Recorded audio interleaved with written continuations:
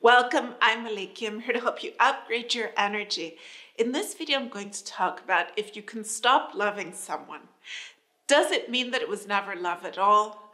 Why is it that there are people that you felt that if I don't have him in my life has no meaning for me. I can't live without him. Or if she doesn't come into my life and be with me, my life is over. I cannot live without her. And then when you look back at it years and years later, you say, what was happening to me then? Why did I feel like this? And it just doesn't have the same meaning for you. Does this mean that it was never love? If you want to stop loving someone, if you're deeply, deeply in love with them and you want to move out of it, they're not there, they're not at your side, and you've had enough of this pain of waiting for them, of not having them there, and you want to move out of this, and you say, I want to stop loving him, I want to stop loving her. Is this possible? I'm going to explain how this works, how the energy of love works, and what it is that is possible and what it is that is not possible. Thank you for subscribing. We reached 25,000 subscribers. I'm so excited about this. If you haven't subscribed yet, subscribe. Also remember to like. And thank you for being part of this beautiful community. Now, when it is that you're in love, is it possible to stop loving someone? Can this love just fade away? To answer the question, if you can stop loving someone, you need to see what type of love this is first. Where is it originating from? Is it coming from your mind or is it coming from your heart? And when I say your heart, I don't mean your feelings. I mean from your core, from the truth, from that pure energy within you, that inner connection that you can have with someone. This is very deep. It is made up of very powerful, infinite energy. Now, if it is love that originates in your mind, it means that you saw something in the other person that you are attracted to. They attracted you by their physical appearance, by something they say, by something they do, by something that they represent for you, by something that you feel that you could experience with them, and you want them in your life, and you fall deeply in love. And this love can fluctuate. It can have a great depth. It can be overpowering. You can feel at times that perhaps if you don't have him or her in your life, you can't live without them. And there are times where your focus shifts elsewhere and they're not so much on your mind. Now, this love is based on the environment. It is based on something that you saw from around you, something that you saw in this person, even what you were experiencing at the time that you saw them. The whole environment, everything can play a role in your feeling of love coming up from within you. Now, this type of love, because it's based on something from your mind, something that you believe to be true, thoughts, feelings that build up, this love can flow in a very, very different way than the love coming from your heart.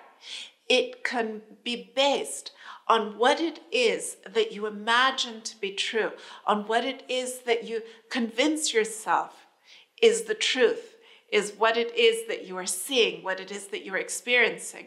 And this isn't always the truth that this person can also feel from within them. So this love can often be very one-sided. One person can be deeply in love and the other person may not be interested or may not love the person to the same extent or in the same way. Now, when you feel this type of love, this love flows in a very specific way. It can move completely outwards and where you express it and show it and everyone knows that you're in love, or you can keep it to yourself. You can keep it deeply hidden and you're flowing your energy inwards. This often makes you feel like you're trapped in love, like you're alone in love. And this brings you into feeling heavy, lonely, sad.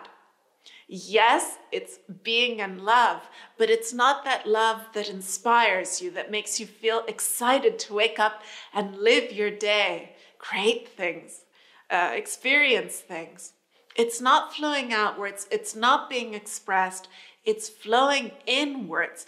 And for this reason, it can make you feel heavy and very low frequency. You can easily know if you are in mind-centered love because you know the way that you're thinking. You can see where your focus is. With mind-centered love, your focus is always on the other person. They may not be always on your mind throughout your day, but it is not coming from your heart, which means that you're trying to understand them. You're trying to see why it is that they're saying what they're saying, doing what they're doing. Why are they behaving in a specific way? Why are they not there? Do they care about me? Does he not care about me? Does she not want me? Does he love me? This is usually mind-centered love, and it's very easy to spot. Once you experience heart-centered love that comes from the energy, that pure, beautiful energy within your heart, within your core, only once you experience this type of love can you tell the difference very easily, because you know how one feels and you know how the other feels. When you've only experienced mind-centered love, it may not be as easy to understand what heart-centered love is. Actually, I don't think you can imagine what it feels like until you actually experience it. And it's not just for some people. Everyone is connected to someone from their heart. Everyone has a love that is within them, that is infinite, that is eternal. And when the love is coming from your heart, from your core, that energy is forever flowing. It cannot be cut, it cannot be lost, it cannot stop. It is truly infinite. It is truly endless. It is unaffected by time. It is unaffected by space. Which means that, yes, you cannot choose that I'm going to move out of my heart-centered love, because this love is infinite. This love is eternal. And this love is unconditional. So when it is coming from your heart, it's not that you're never in pain. It's not that you don't feel the lack of this person. But when you feel the lack of them, it's because you're looking at it from your mind. Even though this is heart-centered love, there are times where you move into your mind and you look at it from your mind.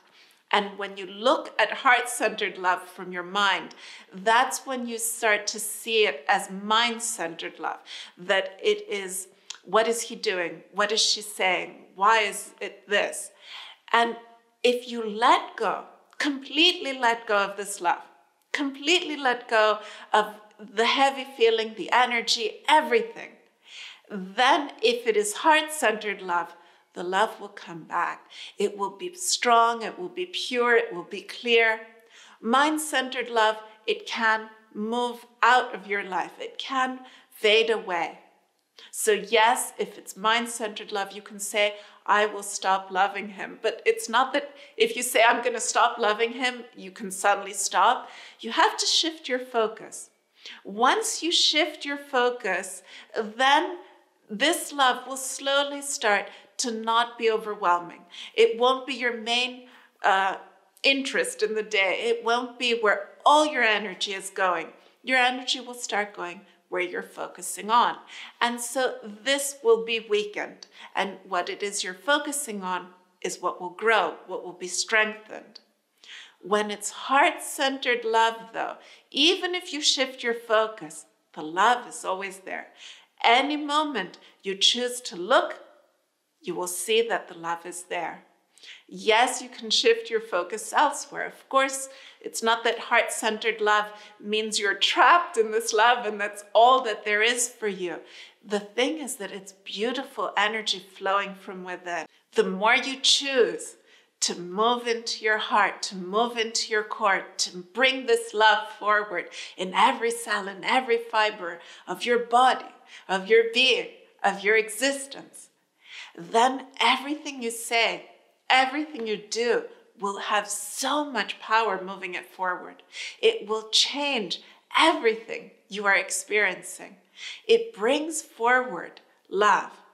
That energy, that high frequency energy is so expansive that this is felt by the other person that you are truly connected to. They come into your life because they feel it. It's like this calling, this music that comes from within them. And it is the music of love that is within your heart and your core. This love transforms all. Choose this love. Choose the eternal love, the infinite love, all that you are, to come forward, to be seen and felt by all. I love you so much. Thank you so much for being here. If you haven't subscribed, subscribe, and also remember to like.